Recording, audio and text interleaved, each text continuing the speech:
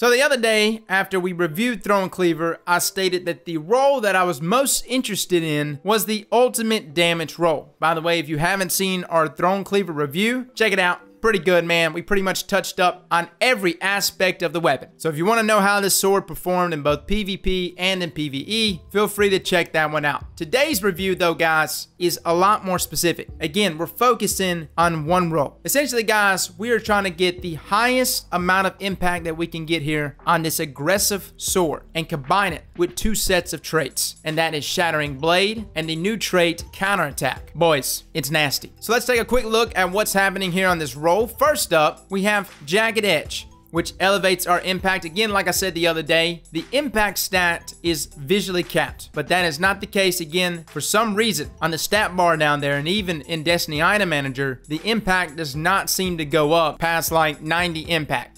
Technically, our impact right now should be 95 with something like Jagged Edge. Now, the first trait we're going to be looking at is Shattering Blade. If your heavy attack consumes the last of your ammo, it deals significantly increased damage, excluding aerial attacks. Now, I was kind of concerned about that because this is an aggressive sword, meaning when you do your heavy attack to begin with, you are in the air. So I was concerned that this would break Shattering Blade or not proc it, but I'm pretty sure that just means if you are already in the air, when you go to do the attack, then it'll be excluded from Shattering Blade activating. Now, moving on to the final trait, we also have Counterattack, guarding while receiving damage, grants a damage buff for 5 seconds. And of course, boys, we are combining this with the exotic Stronghold, as there really is no better exotic to combine here for Titans when it comes to using a big ass sword. Now, scooting on over to Greg, let's check out some damage values. First up, we already went over light attacks the other day, heavy attacks, light attacks plus counterattack. We even went over damage values with Melting Point and Tractor Cannon. The highest damage amount that we got up to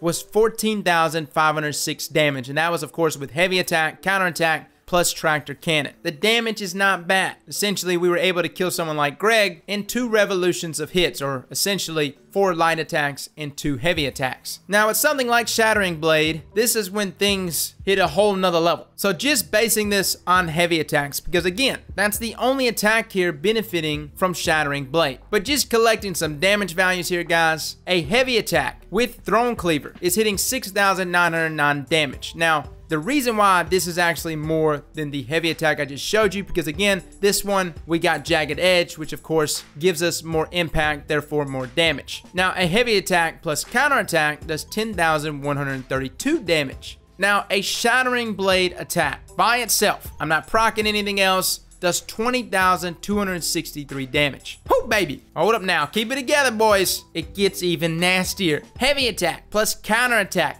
plus Shattering Blade gives us a total damage of 30,394 damage. But just to go a step further, if you weren't already ready to blow your load, heavy attack plus counterattack plus Shattering Blade plus Tractor Cannon does 45,590 damage. Again, this is just on Greg, but at least to my knowledge, from a one-hit perspective, like a 1-to-1 ratio, this is the hardest hitting heavy weapon in the game. Just on a 1-to-1, okay? Like, I know there's many other weapons that can out DPS this gun, or this sword. It's not a gun. But the point I'm trying to make is when combining all of these things, do we actually get a glimpse of how nasty swords can be? Now, something I want to mention about Shattering Blade is that it doesn't need 4 ammo at the end there to proc. It can proc on literally 1 ammo. As long as you got enough to do a heavy attack or just start a heavy attack, it will give you the full damage. So you don't need 4 ammo there at the end in order to get the benefits here. It's literally anything from 4 to 1. Now, just comparing our previous damage values in terms of percentage increases, where our heavy attack began and where it ended up was a 125% increase there in damage, which I think we all sat around and patted ourselves on the back and was like, yeah, it's pretty good. But then we see the percentage increase here with this sword and these set of traits. And from start to finish, our damage increased by 560%. Hot damn, boys. I don't know what else to say right here. That is a ginormous jump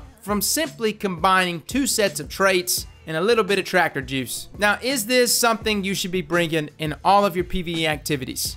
this is going to be tough because despite this being really nasty, number one, you got to ask PvE players to get up close and personal with things that could stomp the hell out of you. Number two, you also got to ask them to play a Titan. And I don't know if you know this or not, there's not many Titans in PvE, kind of a dying breed, man. And thirdly, you got to be really conscious of your ammo. How much heavy you got on you? Are you going to proc it in time to take advantage of both counterattack and shattering blade there on the end? It's not necessarily hard to do, but it's definitely not something you can just do mindlessly. Like I know many of us, especially me, when I'm just running through some strikes, I'm just on autopilot, man. I'm just killing stuff, smacking things in the face. I'm not sitting there looking at my ammo, timing my attacks, proccing another trait, chaining it into another trait. I mean, it just requires a lot, right? And sometimes you're just gonna wanna be on autopilot. And this is not the setup for you. But for my Titans out there that likes to be right there in the ball sack of his enemies, or hers, and you just like to have a big old sword in your hand and smash some enemies, man, that there is no better role than this one right here. The way I look at it, guys, I want this role specifically for those encounters where I'm running low on ammo. I've got like literally 3 heavy ammo left on this sword. And in that moment, I'm able to go to absolute pound town. It does a lot of damage, but I do know this is just not for everyone. But for those that sit down and say that swords are super weak, they were, for sure. But with these new set of traits, and when combining them, they definitely reach a level of potency that I wasn't expecting. So guys, that is Throne-Cleaver at 560%. So get your hands on it. Fellas and ladies, thank you all for coming and watching. And as always, slap that like button like your mama told you right.